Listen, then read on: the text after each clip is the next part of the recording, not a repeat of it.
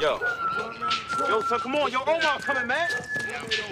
If there's any character on The Wire who most embodies the power and elegance of living by a personal code, it's Omar Little, the favorite character of President Obama. Omar's, by the way, my favorite character. Omar is the Robin Hood of The Wire, in a very literal way. He makes his living by robbing the hood, stealing from drug dealers, and giving back to his community. Mr. Omar, my check late. Hey, yo, Mike. Hook a sister up, yo. Omar feels almost mythical because it seems impossible to do what he does and stay alive. Mr. Little, how does a man rob drug dealers for 8 or 9 years and live to tell about it?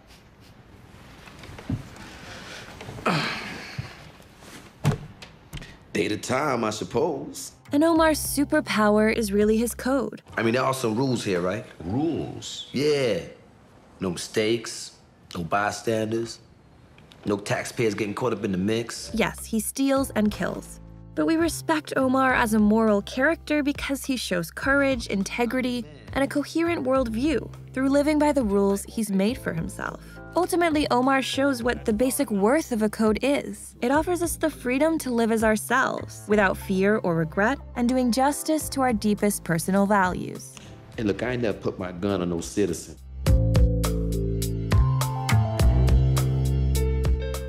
Before we go on, we're excited to tell you about this video's sponsor, Vincero. Vincero makes luxury watches with an attention to detail and focus on craftsmanship that you won't find anywhere else, all at an affordable price. And if you use our special code, PRISM15, you get 15% off your order. So click the link in the description below and treat yourself.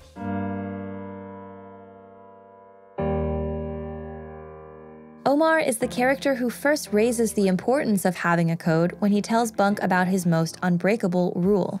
I mean, don't get it twisted, I do some dirt too, but I ain't never put my gun on nobody who wasn't in the game. A man must have a code. Everyone involved with the Baltimore drug trade, the various hierarchies of lieutenants, soldiers, corner boys, junkies, and cops, are all part of the same game, and they know what the rules are. All in the game, yo. All in the game.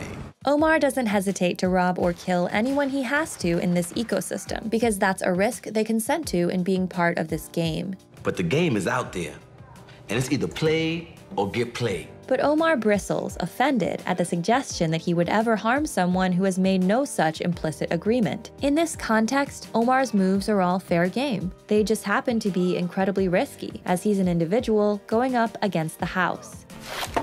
Omar later calls back to his conversation with Bunk when he's been locked up for a crime Marlowe's people framed him for, and he reminds Bunk of Bunk's own code. Since you feeling all biblical and righteous and all, you think on this. Now, if Omar ain't killed that delivery lady, somebody else did. But you giving him a free walk right now, though, ain't you? A man got to have a code. Omar and Bunk don't have to see eye to eye on everything, but each person should be true to his own code, and this allows for balance and harmony in the game. In Omar's eyes, the rules of fair play must be upheld. And when these rules are broken due to human weakness, plotting, or greed, there must be swift punishment. See, that boy was beautiful. Wasn't no need for y'all to do him the way y'all did. Together with other veterans of the game like Prop Joe and Bodie, Omar can't stand when newcomers don't respect how it's played. And for as long as I've been grown, once a month, I've been with her on a church Sunday, telling myself ain't no need to worry because ain't nobody in this city that low down to disrespect a Sunday morning. Omar is also a virtuoso of sorts. He relishes doing what he does well, and it's important to him to stay sharp and on top of his game. As much as he hates Stringer and Avon, he's concerned to see that the Barksdale Empire is fading, because he needs a worthy foe to keep up his skills. It ain't what you taking, it's who you taking it from, you feel me?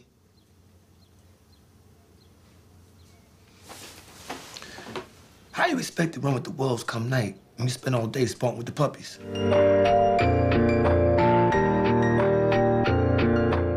Omar is a one-man force of justice in an unjust world. He's a correction. These drug kingpins like Avon, Stringer, and Marlowe are more or less untouchable. But Omar is here to throw a kink in their plan and their pleasure. They might seem like gods or devils out of the law's reach, but he can just walk in with a shotgun, cost them millions of dollars, undermine their reputation on the street, and most crucially in this game of ego, make them look like fools.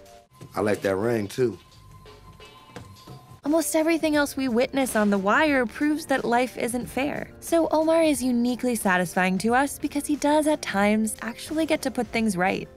When Omar comes together with Brother Mouzone to kill Stringer Bell, we see that these two characters are deeply alike. Not only are they two of the most rawly intelligent characters we meet, who take care in how they conduct themselves. You know what the most dangerous thing in America is, right? Nigga with a library card. But also, most fundamentally, they share a sense of justice. The game is the game.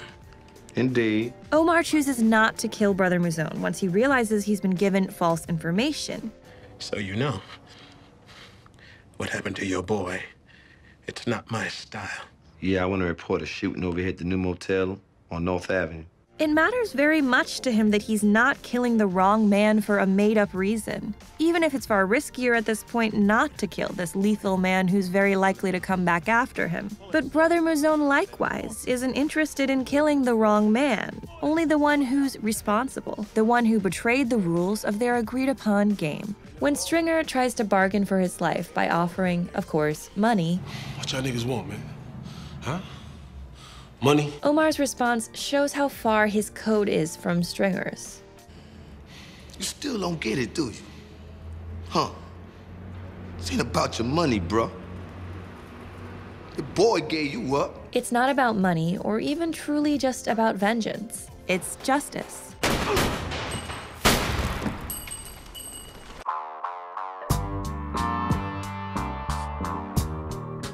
Omar is one of the smartest characters in The Wire. That's what I think it is. Our little clutch of chicken might be putting all their eggs up in one basket. But being the Robin Hood of West Baltimore might not immediately seem like the smartest choice, in that it's not a choice that guarantees you long life. So if Omar is as intelligent as we know he is, and if he's chosen the lifestyle that we know he has, this tells us there's something profoundly valuable in living as Omar does. Man gotta live what he know, right? After examining all of the options available to him, why has Omar chosen this path? Because it is the only path that offers freedom. The freedom to live as himself, the freedom to refuse to serve a king he despises, the freedom within a system in which most people feel they're completely trapped to shape his own life based on his own values. Omar chooses freedom, but he understands it comes at a price. Now, I'm doubling the bounty. 100 large for a whiff of that 250 for his head. Omar accepts that this lifestyle comes with the constant danger of sudden death. And because he's made peace with the risks and downsides of his code, most powerfully, he's free from fear. Omar don't scare. Other characters pretend they're not what they are, but Omar is without pretense. What exactly do you do for a living, Mr. Little? I robs drug dealers. So another key freedom his code allows him is to express himself with total honesty, a precious and rare gift that few others get. I shot the boy Mike in his hind parts, that all. Fixed it so he couldn't sit right. He illuminates key rules of the game for us with eloquence. Hey, yo, lesson here, babe. You come at the king, you best not miss. And he observes other players in the game with refreshing clarity. You're stealing from those who themselves are stealing the lifeblood from our city.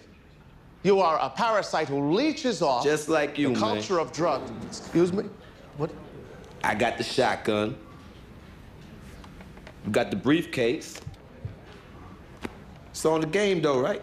Omar is also not materialistic, so he's free of the traps of greed for more money or fear of losing it. Money doesn't really mean anything to him, except for the pain that it causes these kingpins to see it taken.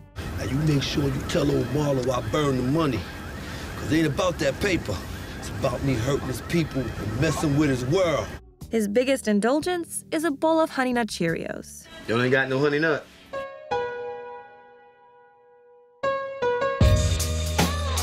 Most people absorb a number of social rules from others around them without ever examining those shared assumptions. But Omar has essentially written his code from scratch without worrying about what anyone else thinks is normal or correct. Omar allows himself certain liberties that others in his world wouldn't ever consider. He has no qualms about testifying in court to take down Bird. Hey, yo, what up, Bird? Or cooperating with the police to take down Stringer. How far back you want me to go? Almost no other character could do this without being labeled a snitch, but law enforcement isn't Omar's enemy. How many times have you been arrested as an adult, Mr. Little? Sure, I done lost count. Enough though not to take it personal. Omar's sexuality is notable. Most of the society around him is based on performing hypermasculinity, but Omar is gentle and tender with the people he loves. And he doesn't even really put on macho shows in public either. So again, Omar just hasn't worried himself with the assumption in his community that a tough guy shouldn't be openly gay. Omar also imposes rules on himself that others don't care about. His personal code dictates a certain level of manners and etiquette. He doesn't curse. Hey, why you always gotta talk like that, man? What? F this and F that. He stays calm, his speech is polite and civil. But the clue is Greek god of war. Ares. Greeks called him Ares. Same dude, different name is all. Ares fits. Thanks. It's all good. Omar develops a small alternative community around him who share in his free yet dangerous existence. The downside to his lifestyle, of course, is that no one can be close to him without becoming a target, and Omar suffers for his way of life. He has to live with the guilt that his loved ones were targeted and tortured by people who were trying to get at him. Where Omar at? So Omar's code ultimately makes him alone. Still, the people who love him and who enter into his alternative community do consent to this reality. Oh, I got you, baby, I got you. Go, go!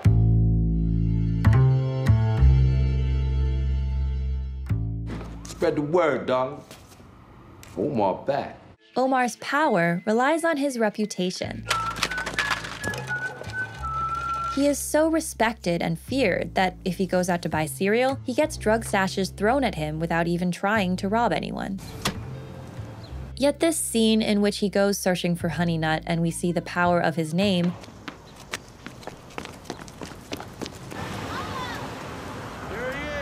also darkly foreshadows Omar's eventual death. Omar doesn't even need to carry a weapon here because he's protected by the shield of his almost mythic superhuman reputation, but underneath that, he's still just a human.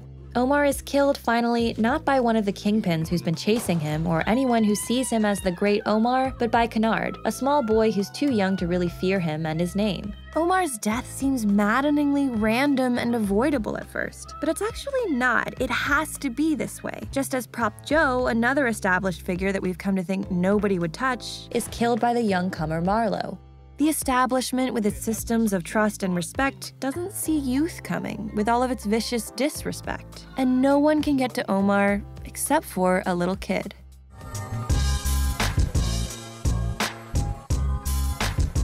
We know that Omar was raised by his grandmother after becoming an orphan when he was young. A brief prequel released before season 5 showed young Omar's brother Anthony planning a robbery, and we hear these very unprophetic words spoken about Omar. Hey, man. Your brother not cut out for this. Anthony eventually ended up in jail, and we know the lifestyle Omar went on to have. But we don't get much backstory in the actual show telling us details of how Omar got into this life. In season 4, though, the character of Michael Lee maybe helps us connect a few of those dots. Got good signs on him. Big paws on a puppy, huh? Yeah, big paws on a puppy, to a T. Young Michael gets noticed by Marlowe and his second-in-command, Chris, because he's smarter than the others around him. He keeps a cool head, remains strategic, and quickly learns every lesson he's taught. Smart nigga. You always was. How you know? Y'all taught me. Get there early. Watching the series for the first time, we might expect Michael to become another Chris, or even a Marlowe. But at the end of season 4, Michael comes to the conclusion that he has to be an independent agent. And in the very last episode, he fills the hole left by Omar's death. We see Michael rob a drug dealer for the first time, and right after this, we hear the news of Omar's death making its way around the street. The real story about Omar is that a bunch of cops made it look like It's interesting that Michael becomes Omar because we don't easily see this coming a long way away, but once it happens, it makes total sense. Chris and Snoop think Michael will be a good soldier, but they dislike that he asks too many questions. Cause he got a big mouth, that's why. And you need to stop running your own mouth, youngin'. He uses his brain, whereas an enforcer like Chris or Snoop pulls the trigger and doesn't ask, doesn't even worry that they might kill the wrong person. Michael is too smart and thinks too independently to just fall in line like a future Weebay. Beneath their cool-headed intelligence, both Omar and Michael are warm people motivated by deep emotions. They care more than anything about protecting and providing for their loved ones. Omar is after retribution for the grotesque murder of his love, Brandon, and Michael's start in crime is triggered by the return of his little brother Bug's dad, who, the series strongly implies, sexually abused Michael when Michael was a boy. You big. We're not big enough. This explains his distrust of both Marlowe's offer of a free handout and Cuddy's offer to train him. What's wrong with Cuddy? I don't know. Like, he just too friendly, you know? That shit creeped me out, man. And I don't know, he just too friendly, you know? Everybody just too friendly. Given what we know about Omar in the present and his ferocity in going after those who hurt his loved ones, we sense that as a child, Omar might have experienced some abuse and trauma as well. As Michael's story shows us why an intelligent and talented boy first enters crime, we come to understand that Omar's choice was probably a similar mix of emotional pain and logical response to an environment in which there isn't really another option. When Michael steps into Omar's shoes, perhaps we're mainly surprised because we've thought of Omar as such an individual that he seems irreplaceable. Omar's role in the system isn't just about him, though. It is a part of the system. Even if to us, there can only ever be one Omar. That's my money. Man, money ain't got no owners. Only spenders. We love Omar because he lives honestly without fear. His freedom comes from his great intelligence, making peace with the choice to be who he is and accept the consequences. And all of this makes The Wire's Omar Little a little bit of a miracle. Does Omar come back tomorrow? And the next day? And the next day? Hey guys, did you know that in Italian, vincero translates to I will win? These words really sum up the spirit of Vincero's luxury watches. They're all about confidence, class, and believing you deserve the best. In a market full of mass-produced minimalist watches, Vincero is raising the bar with its process. They source all their own material, including genuine Italian leather, Italian marble, sapphire glass, and surgical-grade stainless steel. Their watches are handcrafted and manufactured in small batches to ensure quality control. And they can afford to offer all of this for a fraction of the price of other luxury watches because they sell directly to customers. We actually have these watches ourselves, so we can testify to the true quality of what you're seeing. Vincero has lines for both men and women, and we love the elegance of the female line. A watch like this upgrades any look. We're not the only ones who love Vincero. They've received more than 12,000 five-star reviews on their site. So if you want a luxury timepiece at an affordable price point, look no further. Click the link in the description below to check out Vincero today. And don't forget to use our code PRISM15 to get 15% off your order.